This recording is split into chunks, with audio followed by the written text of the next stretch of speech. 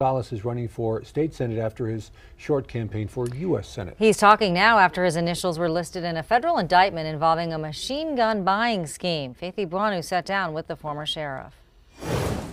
Faith, I can tell you firsthand, I am not doing this because it's driven by my ego. I have no access to grind with anybody here.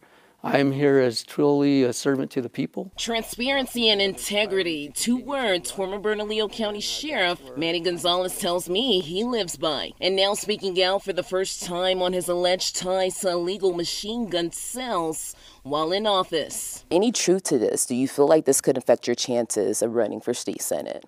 No, not at all. I'm presumed innocent. And the fact of the matter is, this is the truth. And this is the facts, is that I was never charged with any crime in association or in connection with this investigation. And I feel very strongly that I didn't do anything improper or illegal. In October, federal prosecutors charged several law enforcement officials around the country with illegally dealing in machine guns. Gonzales and his former undersheriff Rudy Mora listed by their initials and positions in the indictment, but were not charged. One of the 3 gun shop owners also listed was James Tafoya. He used to own a gun shop here in Albuquerque. The indictment states, allegedly, you sent 127 law letters to Tafoya, which would have allowed the request of nearly 600 machine guns. Your undersheriff allegedly requested 414. Is there any truth to this? I'm not aware of those numbers.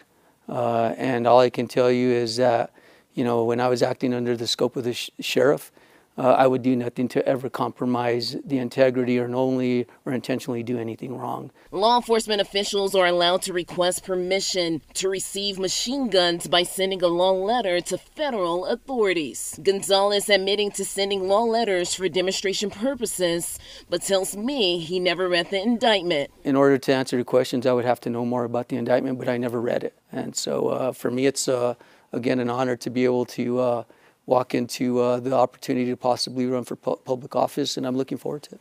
But do you feel that the public doesn't have a right to know, because you stated you haven't read the indictment? Is there a reason for that?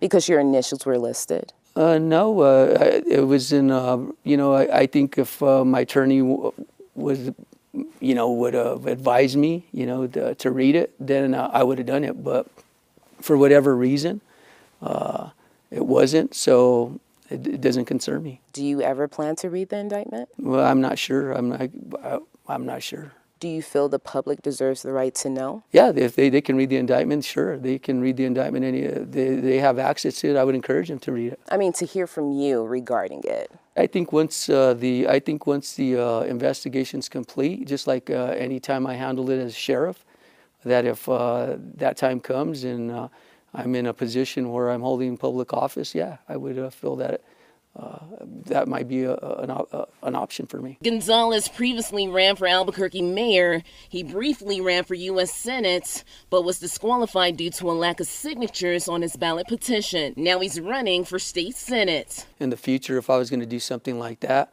lesson learned, chalk it up to experience and move forward. Making the switch in political party as a longtime Democrat to Republican. Made it based on I have strong personal convictions, and when you have strong convictions, you have to go with your values. So my values are aligning more with the Republican Party. I'm coming here as a person that is driven by people, and I'm here to serve at the will of the people, and I will represent them in their best interests, and I always will. I just happen to make a party change. Faith Ibranu, KOAT, Action 7 News. Terry Aragon, his opponent in the Republican primary, sent us this statement. We are blessed to live in a country which allows the citizens to seek to govern and legislate on behalf of their neighbors. Healthy competition is the American and New Mexican way of life. I welcome all those whose hearts are led to stand in the gap for our fellow New Mexicans.